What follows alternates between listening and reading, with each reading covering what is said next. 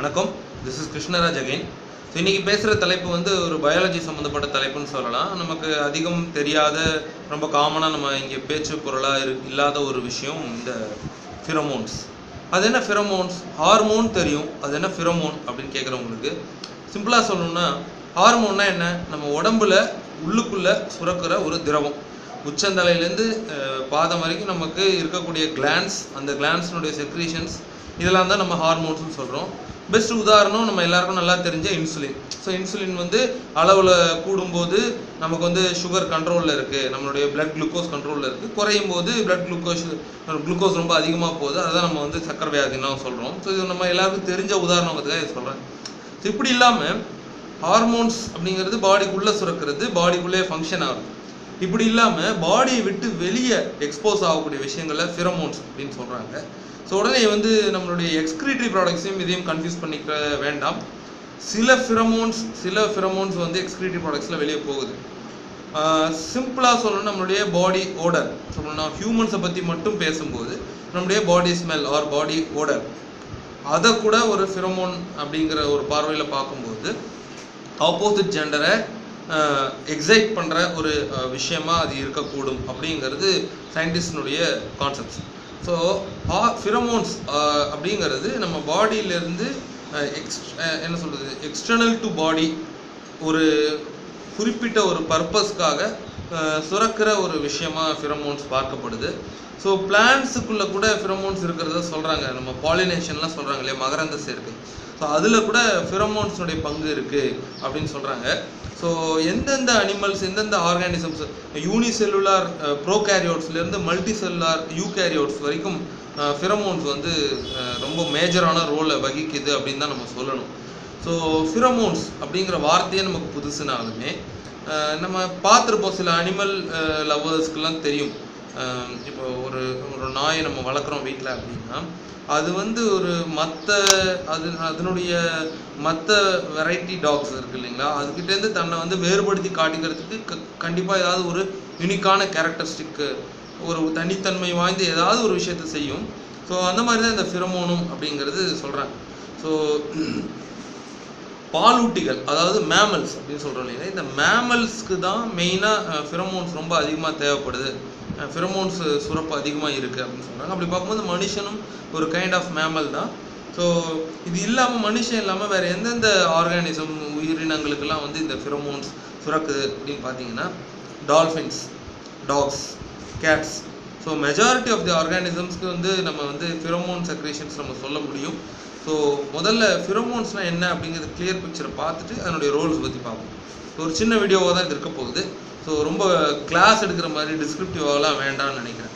So ஃபிரமோன்ஸை பொறுத்த வரைக்கும் அது பாடிக்கு வெளியே சுரக்கக்கூடிய ஒரு திரவம். என்ன பர்பஸ்க்காக இது சுரக்கணும் அப்படின்னா, ஆப்போசிட் ஜெண்டர் மேட்டிங்காக அட்ராக்ட் பண்ணுற ஒரு மெயின் பர்பஸ், ரீப்ரொடக்ஷன் பர்பஸ்க்கு இருக்கலாம். அப்புறம் அலர்ட் பண்ணலாம்.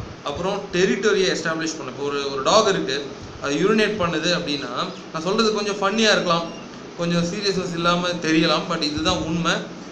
ஃபிரமோன் டெக்னாலஜிங்கிறது ஒரு தனி பேப்பராகவே, ஒரு தனி சாப்டராகவே இருக்குது நிறைய பயாலஜி ரிலேட்டடான டிகிரிஸில். ஸோ ஃபிரமோன்ஸ் அப்படிங்கிறது நம்ம பாடி நிறைய ஆட்டோ இம்யூன் விஷயங்களை நம்ம பாடி செய்யுது இல்லைங்களா. சில தோல் உறிஞ்சு போயிடுது, அபரேஷன். ஸோ தன்னால் சரியாகுது. நம்ம எந்த மெடிசனுமே அப்ளை பண்ணலனா கூட மேலோட்டமான தோல் உரிப்பு, இந்த செராய்ப்பு இப்படிலாம் சொல்கிறோம், தன்னாலே சரியாக போயிடுது. அந்த மாதிரி ஃபிரமோன் செக்ரேஷனுங்கிறது ஒரு ஆட்டோமேட்டிக்காக நடக்கக்கூடிய ஒரு விஷயம். ஃபார் மேட்டிங், முதல் பர்பஸ் மேட்டிங் நம்ம சொன்னோம், ஆப்போசிட் ஜெண்டரை ஈர்க்கிறதுக்கு. ஸோ ஒரு டிஃப்ரெண்ட்டான ஸ்மெல் மூலமாக தான் வந்து, ஒரு யூனிக்கான ஒரு ஆர்டர் மூலமாக தான் தன்னுடைய இணையை வந்து மற்ற ஜீவராசிகள் வந்து ஈர்க்கும். பாம்புகள், வல்லூர்கள், நம்ம ரொம்ப சிம்பிளாக மேட்டிங்கை கூட விட்டுருவோம். ரொம்ப சிம்பிளாக நமக்கு தெரிஞ்ச எறும்புகள்லாம், நம்ம வந்து எறும்பு போகிற பாத்தில் பார்த்தீங்கன்னா, அதுங்களுடைய பாதையில் நம்ம ஒரு அப்ஸ்ட்ரக்ஷன் பண்ணோன்னா அதனால சரியாக போக முடியாது. ஏன் அப்படின்னா, இன்செக்ட்ஸ்க்கு வந்து கண் பார்வையை விட இந்த ஸ்மெல், இந்த ஆல்ஃபேக்டரி ரீஜியன் வந்து நம்ம மூளையில் வாசனைக்கு, நம்ம வாசனையை முகர்றதுக்கு ரெஸ்பான்சிபிளாக இருக்கக்கூடியது ஆல்ஃபேக்டரி லோப். அந்த ஆல்ஃபேக்டரி சென்ஸ் வந்து ரொம்ப ஜாஸ்தியாக இருக்குது இன்செக்ட்ஸுக்கு. ஹேண்ட்ஸுங்கிறது இங்கே எறும்புகளை நான் சொல்கிறேன். ஸோ அதுலேயே கூட நம்ம பார்த்தா தெரியும், அந்த ஒரு சப்ஸ்டன்ஸ் ஆர்டர் வச்சு தான் அது வந்து ஒரு ஒரு ஈக்குவலண்டான ஒரு லீனியர் மூமெண்ட்டில் ஒன்று பின்ன ஒன்று வரிசையாக எறும்புகள் ஒழுக்கமாக போகிற மாதிரி நமக்கு தெரியும். ஸோ இதுவுமே ஒரு ஃபிரமோனுடைய வெளிப்பாடு தான். ஃபிரமோன் சப்ஸ்டன்ஸ் வெளியே இருக்கும்போது தான் ஒரு தலைவன் எறும்புன்னு ஒன்று இருக்கும்போது அது வந்து ஒரு ஃபிரமோனை வெளிப்படுத்தும் போது தொடர்ச்சியாக மற்ற எறும்புகள்லாம் அதை ஃபாலோ பண்ணும். ஸோ நான் சொல்கிறது கொஞ்சம் டிஃப்ரெண்ட்டாகவும் ஃபன்னியாகவும் இருக்கலாம்னு முதல்ல சொன்னேன். இதுதான் வந்து ஒரு சயின்டிஃபிக் ஃபேக்ட்ஸாக பார்க்கப்படுது. ஸோ இது இல்லாமல் இப்போ இங்கே வந்து ஒரு மான் கூட்டம் இருக்குன்னு வச்சுக்கோங்களேன். ஒரு உதாரணத்துக்கு சொல்கிறேன், ஒரு மான் கூட்டம் இருக்குது. அதை வேட்டையாடுறதுக்கு அந்த மான் கூட்டத்துக்கு இடையில ஒரு சிங்கமோ புலியோ வருது. அப்போது தன்னுடைய சக இன மான்களை வந்து அலர்ட் பண்ணுறதுக்கு ஒரு பர்டிகுலர் டைப் ஆஃப் திரவத்தை மான்கள் வந்து ஃபிரமோனை வெளிப்படுத்தும்.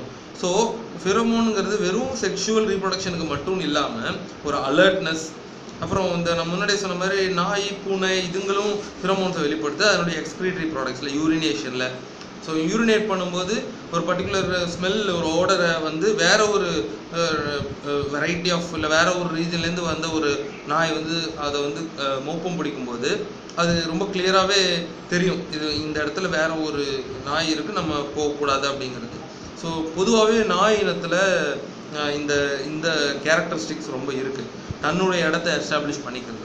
ஸோ இது எல்லாமே ஒரு ஃபிரமோன் பேஸ்டு ஒரு விஷயமாக தான் சயின்டிஸ்ட் சொல்கிறாங்க. இது கூகுள் பண்ணி பாருங்கள், ஃபிரமோன் டெக்னாலஜி ஆர் ஃபிரமோன், PHEROMONE, ஃபிரமோன்ஸ் அப்படின்னு சொல்லலாம். ஸோ மனிதர்களை பொறுத்த வரைக்கும் ரீப்ரொடக்ஷனுக்கு ஆப்போசிட் ஜெண்டர்னுடைய ஒரு ஆர்டர், ஒரு யூனிக் கேரக்டரிஸ்டிக் ஆர்டர். நான் சொல்கிறது திரும்ப திரும்ப சொல்கிறேன், ஒரு சப்ஜெக்ட் பாயிண்ட் ஆஃப் வியூவில் பாருங்கள். தயவு செஞ்சு ஃபன்னியாகவோ இல்லை வேறு மீனிங்லையோ புரிஞ்சிக்க வேண்டாம். ஒரு அறிவியல் பார்வையில், ஒரு எஜுகேட்டிவ் பார்வையில் பார்க்கும்போது ரீப்ரொடக்ஷனுக்கு ஒரு யூனிக் கேரக்டரிஸ்டிக்ஸ், ஒரு யூனிக் ஆர்டர் நம்ம பாடியில் தேவை, நம்மளுடைய மேட்டுக்கு, நம்மளுடைய ஆப்போசிட் ஜெண்டருக்கு, நம்மளுடைய பார்ட்னருக்கு. ஸோ அதுக்கு பேர் தான் ஃபிரோமோன்ஸ் அப்படின்னு சொல்கிறாங்க. ஸோ இது ஒரு ரிசர்ச் போயிட்டு இருக்கக்கூடிய ஃபியூச்சரிஸ்டிக் டாபிக் தான் இது. ஸோ இதை இங்கே நான் ஷேர் பண்ணிக்கிட்டேன். So kindly subscribers, thanks for வாட்சிங். அண்ட் இன்னொரு பாயிண்ட்டும் ஆட் பண்ண மறந்துட்டேன், அதை இங்கே ஆட் பண்ணுறேன். இப்போ பிரெயினில் ஆல்ஃபேக்டரி லோப் நமக்கு தெரியும், ஆப்டிக் லோபுங்கிறது பார்வைக்கு, ஆடிட்டரி லோபுங்கிறது கேட்கும் திறனுக்கு.